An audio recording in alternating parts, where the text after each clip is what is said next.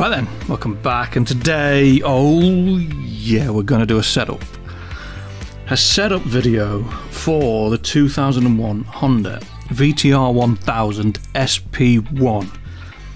Terrible hand at Scrabble, awesome motorbike. Now, call me a cynic, but this only exists because Ducati were winning the World Superbikes over and over and over again, and Honda weren't happy, and they went, no, we're going to build 1000cc 90-degree V-twin and we're going to smash Ducati to pieces. Now, first time out it won, and then I think it was 2000, and then it won again in 2002 with the SP2 update. Well, this is the SP1. I'm not a massive fan of the colour. I quite like blue and purple and dark blue bikes, but I'd much rather it was the proper red Honda colour with the black wing graphic up the side, but it is what it is. So, we shall begin.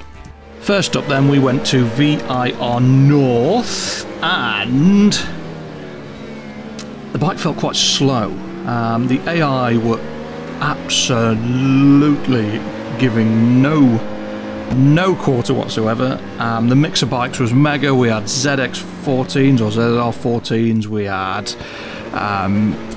MV Augustas, we had blades in Repsol colours, Hayabusas, Hypermotards, we had everything. What the rider on the blade must have been thinking when someone went up the inside and the outside at the same time and then did a nice cross manoeuvre in front of him or her, I'm not sure. But we ended up on a 124.74, which would have put us 59th on the 800 to 999 leaderboard. Now again, the problem is the SP1 just goes past that 800 mark, so you could change the tyres and probably sit at the top of the 700 to 799 leaderboards. But anyway, Donington National was next. Carnage ensued again. Look at the state of all of this.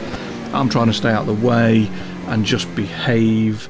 The bike, I did one click on preload and took one click off every other rear suspension setting, and you can just see as I'm getting on the gas, the bike is just starting to step out of the rear. There you go, just, you can see it just starting to squat and move, and it was giving the rear tyre a bit of a hard time. It was making it difficult to get the power down as well, but we ended up on a 107.167, which was 103rd. Not enough power, nowhere near enough power to be anywhere on that leaderboard on the bike. However, like the race bike, the front end of the bike was very good. Next, oh, my favourite, Alton Island. Big fan of this, big fan of Foster's, and we added, what do we add? A clicker rear spring and a clicker compression. Now we left the rebound where it was just to give a bit more rear support, and the bike was much better. The drive the bike was now getting was really good. It was just starting to pick the front wheel up out of corners, just nice, just loads and loads and loads of power. It was this corner that was causing me all the trouble. Where's the braking point? Don't know, there's no markers. And then you're into an uphill exit with a little bump which just flicks the front end up. We're racing 1098s and all sorts at this point. We ended up on a 119.487, which would have put us 18th. Now, for a bike that sits at the bottom end of a 200 PI performance rating, performance index ladder, I thought that was a pretty solid lap. And the replay is absolutely fantastic, so I'll get that one up. Next, well, it's an old school World Superbike, isn't it? So I had to go to Phillip Island and look at the state of this. Just carnage everywhere. We did end up getting away in a reasonably clean lap, and it turned into a bit of a, well, that was a bit cheeky, but it turned into a bit of a World Superbike fest. There was 998 Ducatis everywhere and Aprilias, and we did a 131.3, and it was that far down the leaderboard that the leaderboards crashed and said there was a problem retrieving data. So I'm going to take that as a sign that it was a slow lap, but it is what it is. And then we went to Canto South. Half the field was in an accident in the first accident. Now, I do like Canto South. I like coming here and mucking about and sliding the bikes about. Before anyone starts giving me grief in the car, I mean, look at the front end on this bike. Yes, there was a cheeky little nudge there, but the front end of it is just fantastic. Yeah, before anyone starts giving me grief, the reason I come here is because it allows me to push the wet tyres really hard. So once I've kind of got the setup to where I want it to be, and I'm not running into the back of fire blades and trying to go through them rather than round them. And we did a 139.56, by the way, which would have been 30th, which again, on a bike that's at the bottom end of the performance index on the leaderboards. I thought that was quite good. Yeah, it lets me torture the wet. So if there was a wet race or a race that goes from wet to dry, then it allows me to push the bike to the limit. So, setup then. There it is. I'll say it like the same as I did for the race bike. Typical Honda.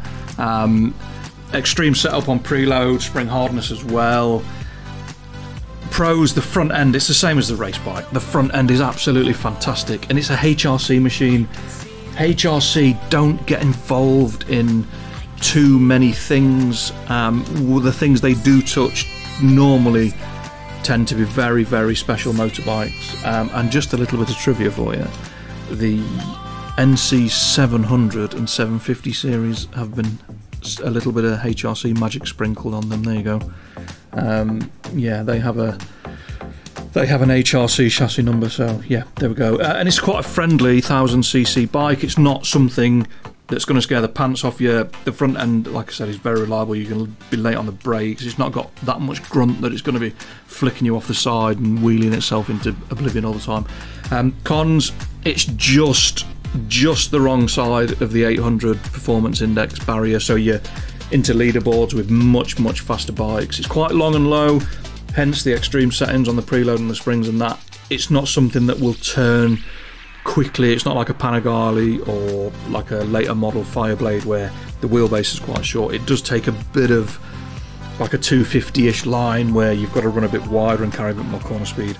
And in all honesty, it's not that fast. Yes, we had a what? We had a 59th, we had an 18th and a 30th, but there's not a massive amount of speed left in it. So if you're new to the 1000cc bikes and you want something to ride as a road bike that you're going to be able to set up and it's going to be competitive and nice and friendly ride, not trying to kill you all the time, then that is probably the one to go for.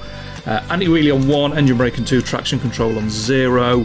Engine braking, you could knock it up to 3, but it just tends to kick the back end out a little bit more. Again, it's the same as the race bike. Very similar road and race bikes. There's not a massive amount in it pace-wise neither. It's two bikes that you can tell that it was developed as a race machine rather than a road bike that was then turned into a race bike. And yeah, that's it. Have a go with the tune, let me know how you get on. I'll put a couple of the replays out. I'm not going to go mad like I did the other day with the R7. I know I went a bit above and beyond, but I just thought I'll do one, I'll do them all. But I'll put some of out, probably...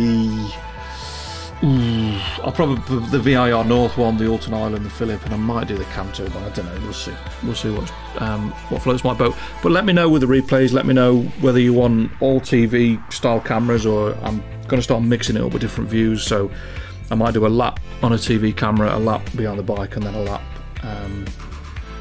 lap on the cockpit view or the helmet cam, so you can see the dash and everything else. But let me know what you think, let me know what you enjoy, and I will try and give you what you want so you enjoy watching and giving a like and a subscribe and everything else. But yeah, there we go. Thanks for watching. Fingers crossed. I will see you next time. Take care. Stay safe. Peace.